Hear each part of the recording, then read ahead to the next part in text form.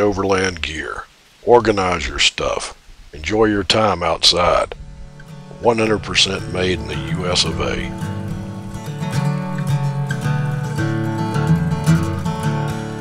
Day one, early part of the trip, really. You know, I guess we started at 10:30 or 11 this morning. It's not quite 2 yet, so just getting into it.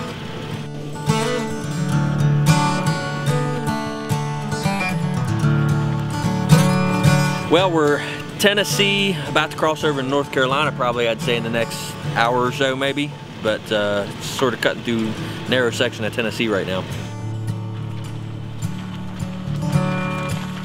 4.5 hours, give or take.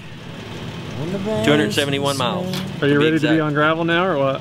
Yes, I'm ecstatic to be on gravel right now. Dealt with a sentence from a doctor, man. Come to Oklahoma to die. Typically we go north to south, but for this trip and some of the places that we wanted to stop and tell stories about, the logistics only made sense for us to go south to north. So getting out and doing it, man, that's what I'm looking forward to most. I think this is pretty exciting stuff. Seem to be passed by. Tornadoes came to me. I'm sure there's going to be some interesting things that are going to be happening. Right now it's pretty heavy, steady rain, and it's keeping the dust off the roads, that's for sure. I prefer cool, spring-type wet weather over hot, dry, dusty roads, in my opinion. So we're getting what we want.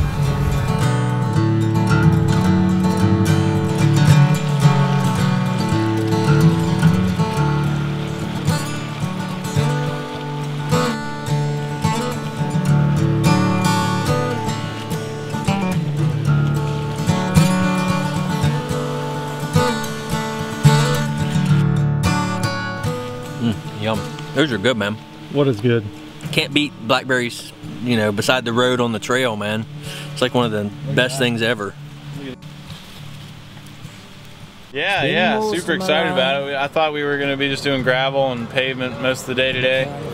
We're at about 6 o'clock now, but we definitely got in some good trail work. That was good, and looks like we're about to get into some more fun stuff as we head toward camp tonight, hopefully.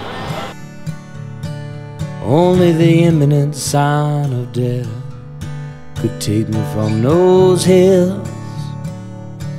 Well, yeah, I mean, Reluctantly I came. Oh, you mean how soft? How deep is this? Yeah. Well, that's what I'm saying. I think that's like including the drop. I'd say it's sort of. Oh no.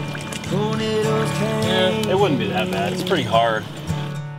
Try to get through this hole right here. I don't know if we're gonna. If we go this way, it's gonna want to toss us onto that bank, but it's not going to really do anything. It's not going to flip us over or anything. So that might be. There's no flipping over. That might be the best option. Tracks?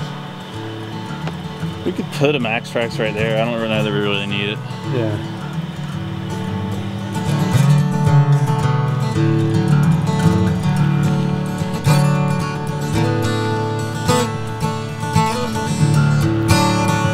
It's not going to go up on that little slope. It's too muddy.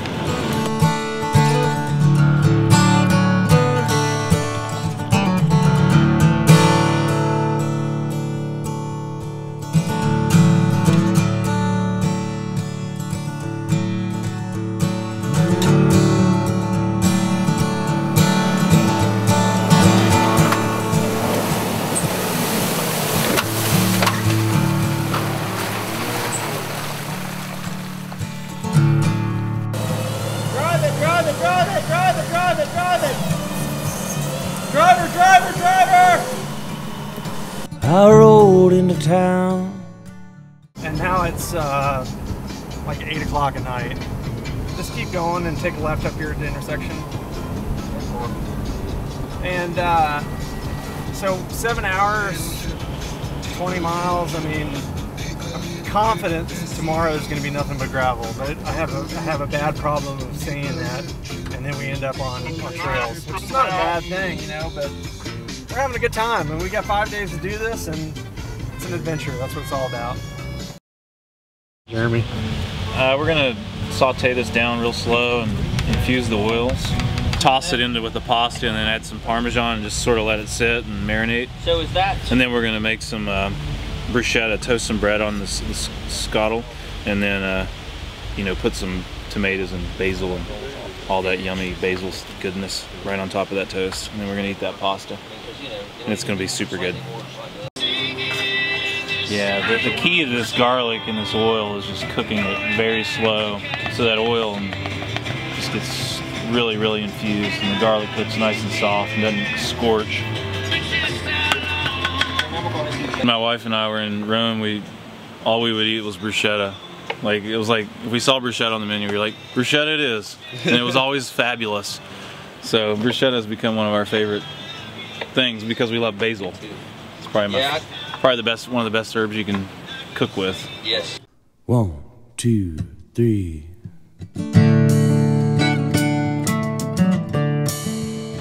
We're gonna hit the road and head down Old Cataloochee Turnpike, and then somewhere around Cherokee. We're gonna take a break today, and then we've got another stop at the Jutagala Rock. So ought to make for a pretty interesting day. I mean, yesterday was trails and some hardcore shit, and today's gonna be gravel roads. So pretty excited. This story for the end. How I came to catch him, and I just had to be there. This is where my courage would settle in. So much memory lost. Took a stumble earlier. So much Nothing, no big deal. Just dropped about 30 feet. On its top. Ah, nice. Yeah, I thought it was pulling to the right or something. Yeah, after it dropped, it was to the left. right. Yeah, well, when I was looking at it, it was sort of, but we'll get these replaced here, and we'll be back in the air here in just a few minutes. Drones are pretty tough, man. I was looking in the rearview mirror when it happened, and I saw drone collision with branch, and drone fell about 20 to 30 feet upside down and landed. It was definitely and bounced. And bounced. Yeah, it bounced hard. It looked pretty decent. Much better than these. Yeah, we can. Should always recycle everything, no matter what it is. Cardboard, plastic, even changing windshield wipers. That's how you get recycling. Change your windshield wipers.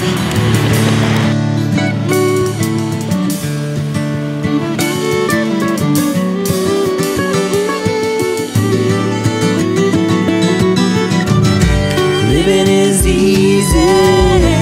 You just fight for your needs when you don't have to fight for your needs.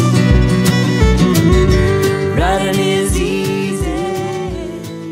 You know, we're here on our second trip of season 2, and you know, we're here kind of checking out some of the you know, Indian folklore sort of, you know, things that are mysteries to us still, I guess, in a way. We're actually here at Jutagala Rock. It's sort of a Indian heritage, Native American folklore site, I guess you could say. Basically, Jutagala Rock is a big giant soapstone boulder in the ground, and what I've read and researched on it, there's nothing else like it anywhere else. And it has these crazy hieroglyphics on it. Some of the folklore is that they were done by a creature that could literally leap from mountaintop to mountaintop, and that was his writing. So that was, you know, whatever kind of creature he would have been, who knows, alien, it's hard to say, but he actually put all those hieroglyphics on the rock, and they actually say there's a 6-fingered handprint there, and they say he was trying to cross the rock, and he slipped and fell and put his hand out to catch himself. So, but you know, supposedly there's some really cool, you know, things on the rock, and we're going to go check those out.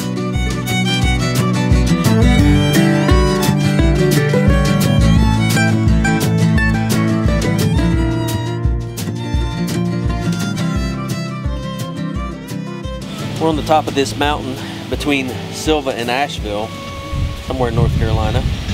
Wonderful. Big, nice, open space with a big tree above us.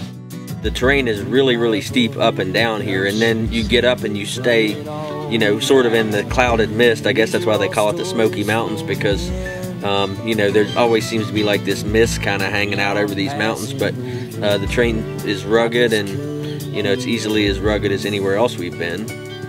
This is an excellent spot. It's much nicer this evening. The sun's out and everybody's pretty good mood, I think, good spirits. and we're just enjoying life, having a good time. This is pretty sweet. We got a couple hammocks set up. We've got the tents up on top of the trucks, the awnings out. Yeah, this is what it's all about, man. Getting away and giving yourself some time to think about stuff. Man.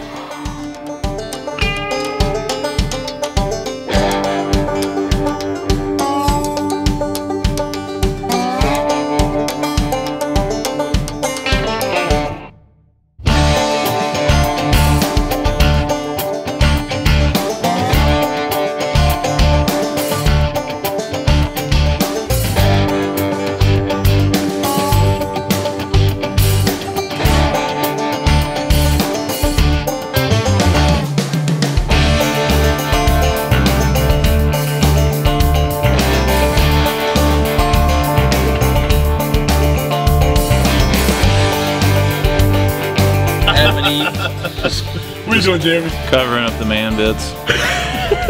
We're out in the jungle now. You gotta wear your leaf loin, the leaf loin cloth. That's right. Salute to Adam. This is, you know, this is a salute to Adam right here. Go all natural.